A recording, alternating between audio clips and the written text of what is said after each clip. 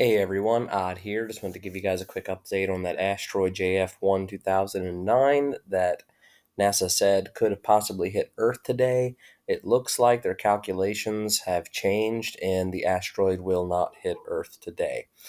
But there is a lot of asteroidal activity, a lot of things going on, and I just wanted to give you guys this quick update to let you know that we probably will not be hit by this thing, though we know that these things carry sisters.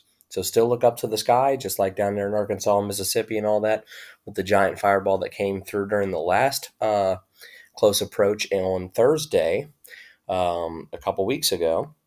We need to keep our eye on this and also the one coming on May 9th.